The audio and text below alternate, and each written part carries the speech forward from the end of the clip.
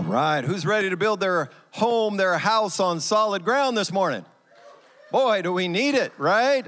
Again, I want to just say welcome. Thank you for being here at Madison Church. We like to say we're friends following Jesus together. Our whole purpose is just to invite more and more people to find and follow Jesus so that they might know the great love that he has for us. And so that's us. We thank you for being here. Again, if you're brand new, we'd love for you to connect with us with one of those little blue cards or hit that QR code. But yeah, we're in a brand new series. We've been in the book of Ephesians for months and months, and every little section of Ephesians, we've kind of turned it into a new series. And now we're on a series about the family, because that's exactly where Paul goes in Ephesians chapter 5. And boy, is it perfect timing in our culture to talk about the need for strong families. Have you seen the world? Have you seen marriages falling apart? Families that are just struggling at every situation. Parents that are just like losing control of their kids, and relationships are breaking down. The home is under attack, isn't it? The family unit, the building block that God has designed for our culture, for our communities, for us to know who he is. It's a deeper issue than just families need to be strong. It's a theological issue. It's a God issue, because families were designed to reflect the glory of God and to show us what God was like, to give us strength. It is the primary vehicle that God has given us to disciple one another. Sometimes we think the church is the thing that's supposed to disciple, and they are, but first and primary is the home to disciple children, to grow up to know who Jesus is, so that they can spend eternity with him. Sometimes we focus on the wrong things. Have you noticed that it used to be kind of incognito, and now it's like Satan is just full on attacking the family? I'm not going to get into a big thing about the Olympics, but you see the affront to Christianity that is just in our culture. And it's like Satan himself does not want families to grow and to succeed. And he's throwing everything at us. Well, today we're going to learn maybe one of the most powerful things, powerful principles in your life as you become more and more like Jesus, that will transform you. It'll transform your families. It'll give you everything that you need if you'll follow this one thing. And the topic is kind of hard. It's not a fun word. Submission. Can you say it with me? Submit. Some of you, your tongue just like stuck on it. It's like sub what? But we learn this from Jesus. Would you take your Bibles and turn to Philippians chapter 2? Philippians chapter 2 is a passage that we read often, and I tell you every single time, this is a passage that needs to get deep inside your heart. I would love for you to look it up on your phone, out of your Bible. Take the chair Bible that's in front of you. It's page 1040. To read this is just mind-blowing if you understand what it's saying, how Jesus Christ himself submitted himself to the Father and submitted himself to serve us, to become a humble servant. Would you stand with me as we read God's word today? This is Philippians chapter 2. We're going to read all the way through verse 11. If then there is any encouragement in Christ, if any consolation of love, if any fellowship with the Spirit, if any affection and mercy, make my joy complete by thinking the same way, having the same love, united in spirit, intent on one purpose. Do nothing out of selfish ambition. Wouldn't that just fix most of the world? Or conceit, but in humility, consider others as more important than yourself. Everyone should look out not only for his own interest, but also for the interests of others. Where do we learn this? Adopt the same attitude as that of Christ Jesus, who, existing in the form of God, did not consider equality with God as something to be exploited. Instead, he emptied himself by assuming the form of a servant, taking on the likeness of humanity, and when he had become as a man, he humbled himself by becoming, what's the word? Obedient to the point of death, even to death on a cross. But for this reason, God highly exalted him and gave him the name that is above every name, so that at the name of Jesus, every knee will bow in heaven and on earth and under the earth, and every tongue will confess that Jesus Christ is Lord, to the glory of God the Father. Father, we rejoice in this Jesus that you have given us, this person, this fully co-equal with God person of the Trinity who voluntarily humbled himself to come to this earth so that he might die on a cross for our sins and bring us back into relationship with you. Jesus was humbled.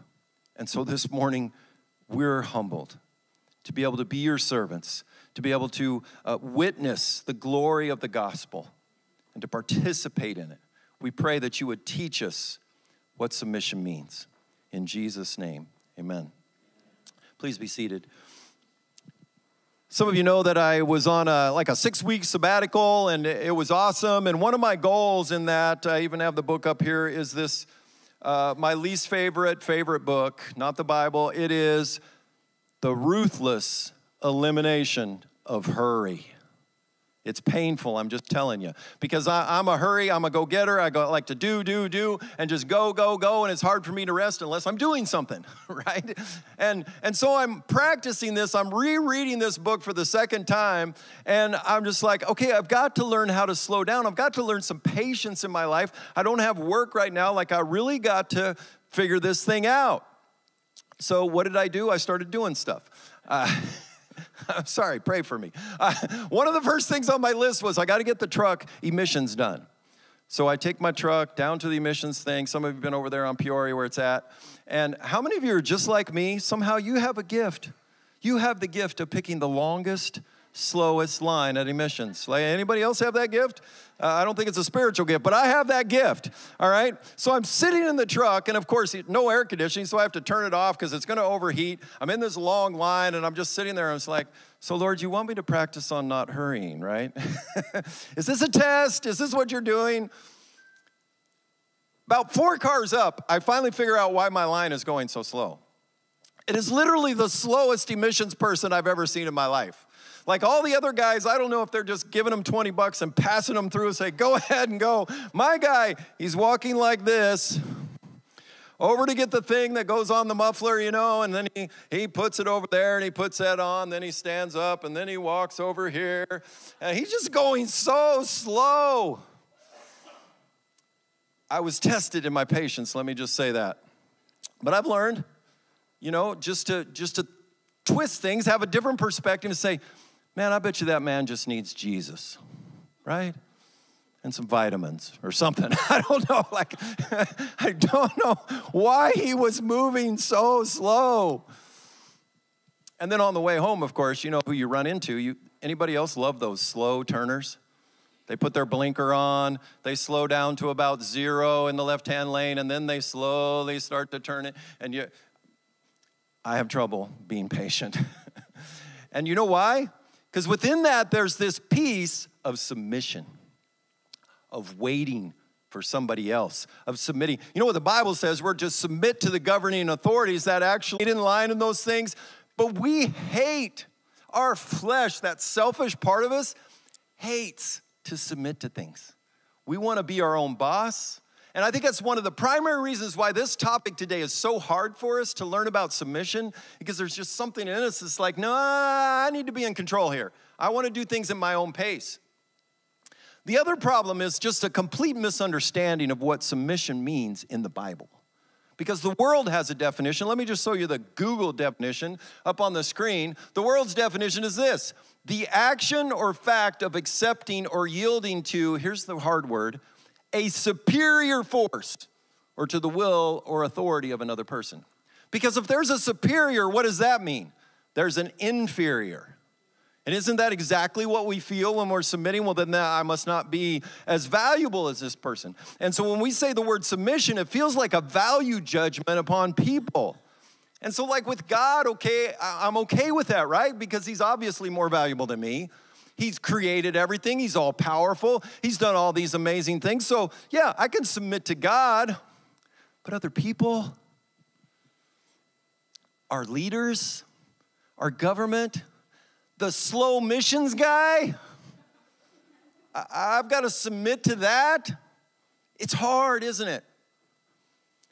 But then we began to gaze upon Jesus. And we see how Jesus lived his life. And we see through Philippians 2 that he was not inferior to God. What did it say about him? We're coerced into. It's something that we, because of the love that's in our heart that's overflowing, we choose to submit. John 14:31 shows that this is exactly what was in Jesus' heart in that Philippians 2 passage. So that the world may know that I, what? Love the Father. I do as the Father has commanded me. He submitted himself to the Father. Why? Because he loved the Father. And so it's just radically different. For God so loved the world that he gave, right? Why did he give? Because he loved. And so there is this love factor that goes along with submission. And then I found another one, which we're just working towards an impossible definition of submission. Hebrews 12:2. Look what this says. We're to keep our eyes on Jesus, the pioneer and perfecter of our faith. And then it says this, for the joy that lay before him, he endured the cross, despising the shame, and sat down at the right hand of the throne of God. How in the world does the cross and joy go together? It's not that, I don't think the scripture is telling us that Jesus was like, yeah, I'm so excited, I'm so happy, I'm going to die on the cross. But he was looking forward to something else that would happen. That the relationship would be restored between us and him, and that we would have this beautiful thing called relationship with Jesus through the gospel. And I think that's the same thing James has in mind when he says, when you encounter various trials, what are we supposed to do? Count it all sure that we're going to gain from this. Now, parents, we kind of get this, right? Maybe not for ourselves, but we get it for our kids. It's like there are things we're willing to sacrifice now so that our kids will have something better in the future. We submit to the needs of the moment so that later there can be this amazing joy that comes as we watch our kids grow and develop. But submission is really up with. And I said it kind of feels impossible. Look at this. Biblical submission is the voluntary and loving decision to serve someone other than myself. Now, maybe you guys didn't need that, but I kind of need that reminder. This is submission to serve. It's like just being plain bold with it. This is not about you serving yourself. This is about you serving someone else. Why? For the joy that comes from giving glory to God. First of all, it's voluntary. We see that in Jesus, right? He was equal with God, but he made this voluntary decision to set those rights aside to be obedient, to be a servant. It's loving. It's motivated by this love, not a coercion, not a dominance, but a love relationship that says, I want to serve someone other than myself, and I recognize that there's going to be a joy on the other side of us. In this, it may not feel like joy, but if I can put my eyes on the future, what God has for me, if I can recognize that this is not for my glory, but for his glory, I can find some joy in submission.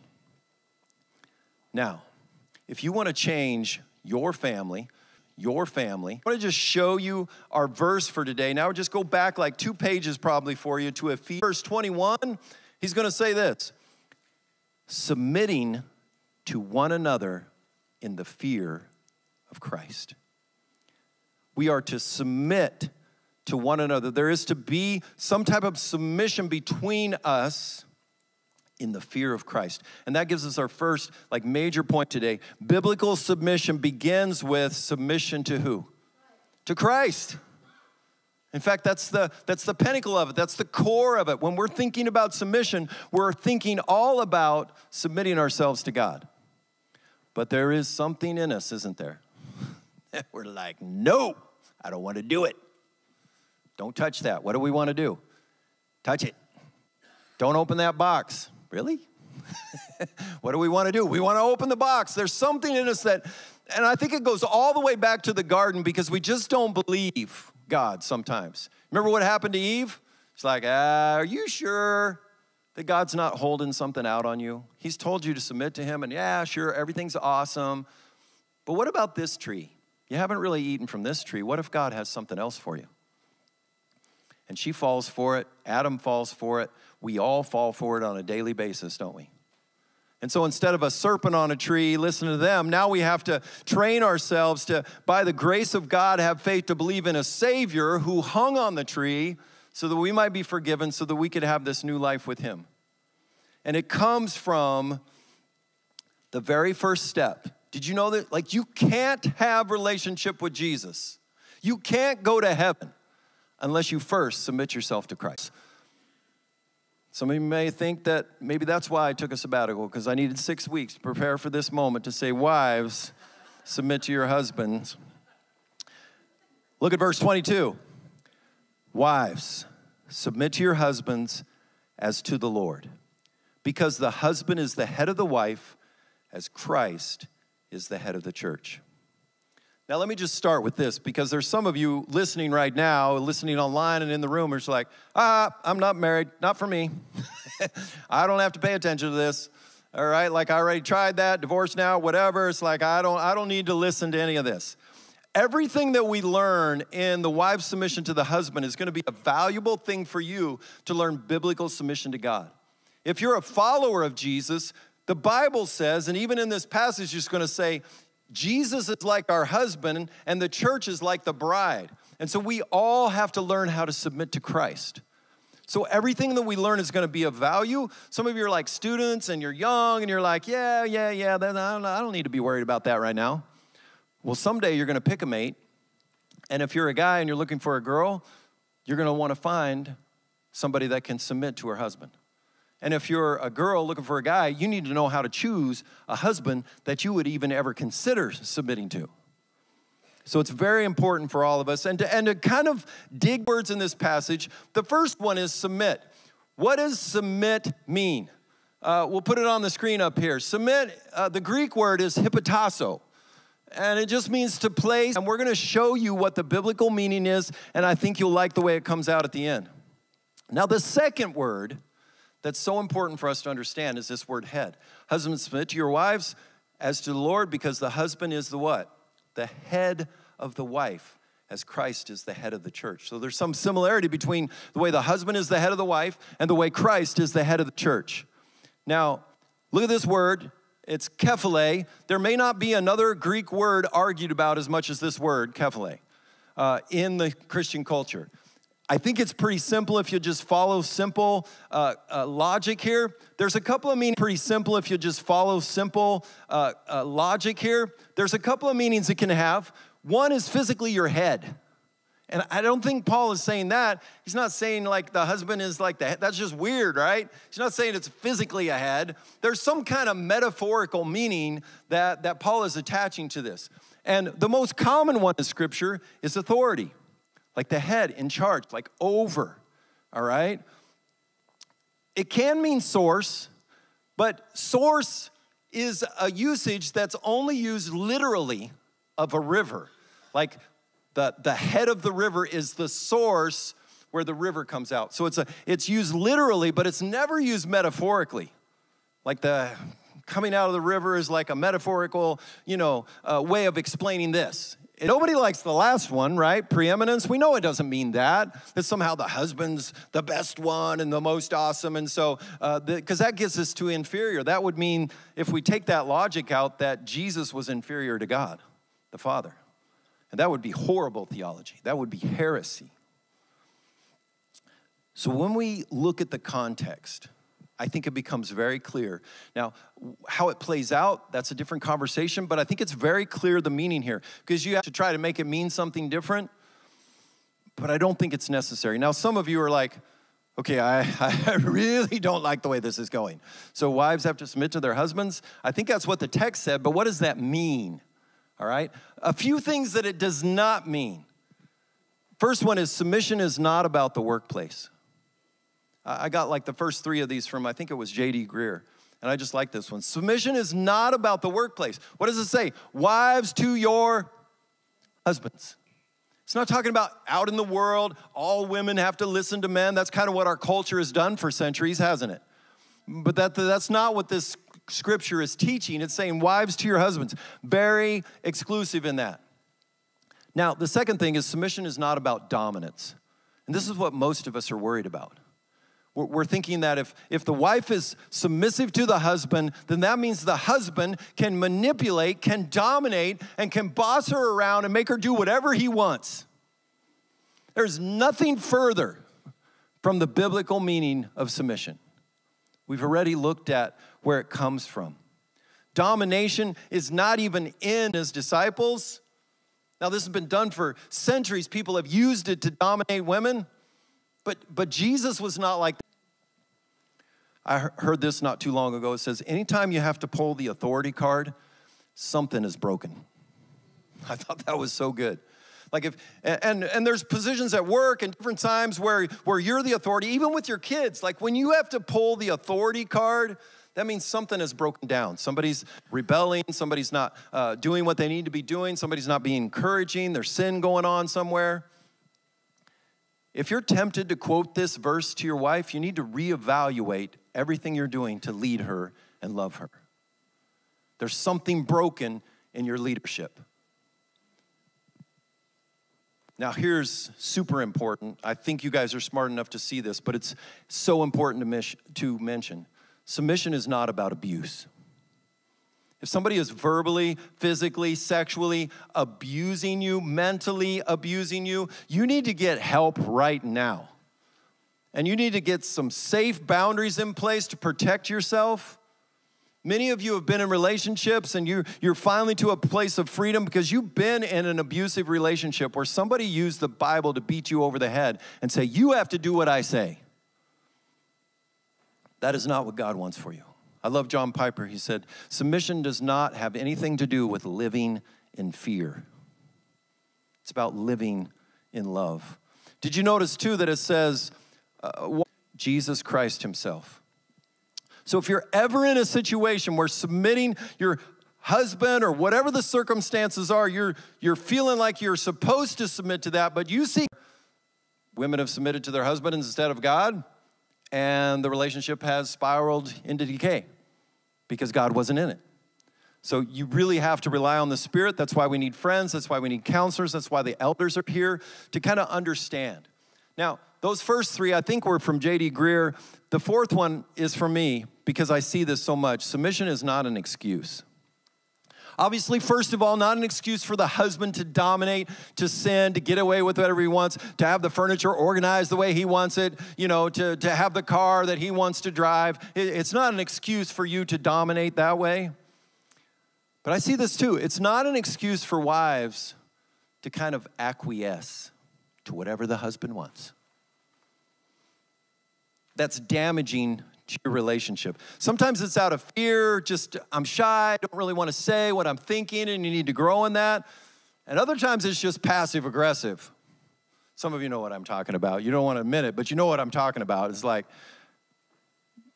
he's going the wrong way. We are going to be stuck in the wrong traffic. He's going the wrong way. I don't really want to help him because it's kind of fun to watch him squirm.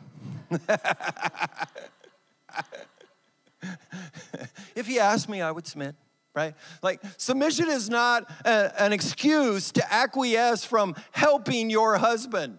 Every single relationship you're in right now, and it has a spirit of submission in it. Remember, we're to submit to one another in the fear of Christ. How can I help? Not how can I win? Isn't that what's wrong with most of our relationship struggles? We're in it to win it. I've got to be right. I've got to come out on top. I've got to keep control. Our motives need to be to serve and to help others. And whether you're husband, wife, whether you're dealing with your kids, whether you're at the workplace, if you can just change your mindset to say, in this situation, God, how do you want me to help? Not how can I win?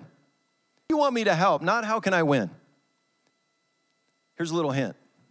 Every time you're feeling like you need to win, that's probably the flesh.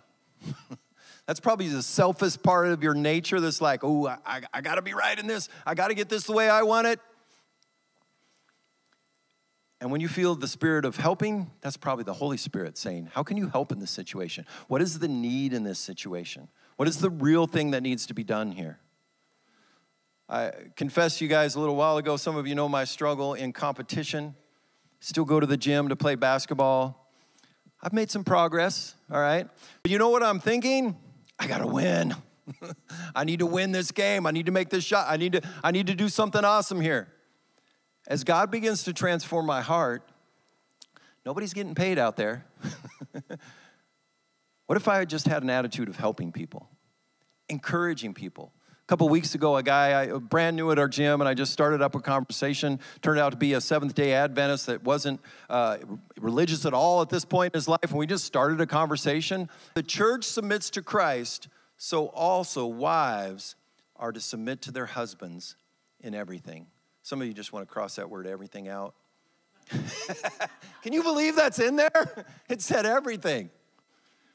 That's crazy, but that's what the Word of God says. But do you see the divine design here? Now, let me just tell you one thing that's really cool about following Jesus, especially when it comes to wives submitting to your husbands and husbands loving your wives. Guess what? It works. Like, if you will humble yourself and do your part and play your role, if you will submit to your husband, who's then the loving person who's serving you and meeting your needs, it's just this beautiful synergy. What happens is sin gets involved, and we both refuse to do what God wants us to do, and it begins falling apart. This is the same thing that God wants in our relationships in the church. If we're all trying to win, we miss the divine design that God has for us, that He has put us together to submit to one another, to help put us together to divine purpose. And you see this language all through this passage of Christ and the church, our relationships, with our service to God, the way we parent. All of these things, they glorify God, and we can delight in the oneness that God has created when things are working. It's like a drama of the God. You just kind of acquiesce, if you kind of step back from what God is calling you to, there's a piece of Jesus that nobody gets to see because you're not displaying it. The picture of God is incomplete without you this morning. Whatever your role, married or not, like, we cannot get a view of God in just the male species. God has created male and female. You sometimes wonder why Christians get so bent out of shape about all these things going with gender and all these different things. It's because it's directly related to the glory of God and what He has created for us to see who He is and how much He loves us. It's crucial. Again, the question how comes up. I'm going to give you three things. And again, if you're not a wife and you're thinking, this isn't for me. No, this is because God has called us to submit to one another. Husbands, this is for you. Three practical things. Here's the first one. Assume the best. Just assume the best. We're so bad at this. You remember scriptures, 1 Corinthians 13:7 says, love believes all things, endures all things, hopes all things. Like, love is just always saying, it's going to be, we're going to get there. It's going to happen. And so many times we come into relationship situations and we just know that that person has a sinister motive inside of them. I know why they left that out. They're just trying to torture me. They know I like this stuff put away. And they just left it on the counter. What are you going to do? So I'm trying to destroy us. They're trying to mess with us. I can't believe she didn't put gas in the car again. She just wants me to run out of gas somewhere, right? And we just need to assume the best. There was a reason why you married that person, right? Because you loved them, because they loved you. What if you just began to assume? Now, if they show you like abusive patterns, I'm not saying now, if they show you like abusive, generally, don't wake up every morning thinking, how can I destroy my wife today? They're really trying. Assume that they have good motives. Shanti Feldon has this great way of saying it. She says, look for the most generous explanation of everything. Like, okay, well, maybe they were just tired, or maybe they just didn't see it. It's so easy to assume the wrong, to assume horrible things. This happens at work, doesn't it? Oh, they never get their report in on time. I know what they're trying to get me fired. Right? And we just spiral into all these things, and maybe they just left early and forgot to do it. Assume the best. Now, here's another one. I think this one might be the best explanation of what it means to be a submissive wife. Would you just please help him win? You know, Genesis 2:18, what does it say? Before sin, no sin on the planet. God says, yeah, it's not so good that he wants to serve you. He just needs a little help, some helpful hints along the way. I've told you, like Gail has gotten so much better at this. Like, okay, honey, right now, I just need you to listen. Okay, got it. And then I go right into fixing it again. And she's like, no. You don't understand. I just need you to listen. Remember what you said? Remember what you preach? Listening is fixing, right? We got to remember that. But just help him. He needs help. If we do this, we're going to make better marriages, especially moms when you're dealing with your male sons. You're dealing with, like, even them, they just need a little bit of help. Here's the most powerful one, I think, though. You gotta choose encouragement over criticism. Criticism is the killer. And I know it's hard because your husband's probably a professional criticizer, all right? But encourage one another, build each other up. I was thinking like encouragement is your superpower, all right, ladies? And criticism is kryptonite. Gail and I, when we were first married, I was a professional criticizer. I think I'm an amateur now, but I was a professional back then. Nearly destroyed our marriage. Had to go into counseling, had to have somebody show that to me and begin to try to root that out. To learn to be kind. To learn to be caring in every situation. It will change our lives. And it reminds me of this verse, Ephesians 4:32. Be kind and loving to each other, and forgive each other, just as God has also forgave you in Christ. And I think if we would just grab hold of this, it would begin to change our relationships with our kids, with our families, with our spouses, at work. One of the things that stuck out to me when we were struggling, and I just wanted to blame Gail for everything in our relationship, and it took a counselor to show me that actually, no, you're supposed to be leading this thing. It's mostly your fault.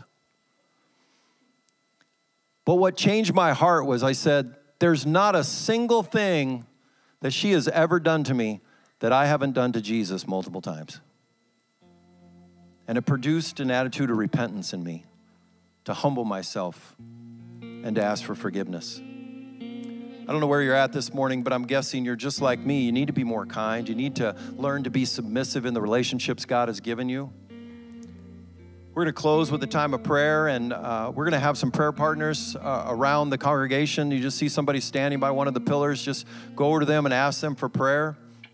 We want to help you with this. You need to walk with people. Some of you need to just make a commitment to be here Wednesday night to learn more. You need to buy the book even today before you leave so that you can begin to work on being kind. Would you stand with me as we pray? Father, most of all, we thank you so much for your kindness to us. The kindness of Jesus to submit himself to you and becoming obedient even to death on the cross so that we might have life with you. Such a powerful picture of what it looks like to serve others instead of ourselves.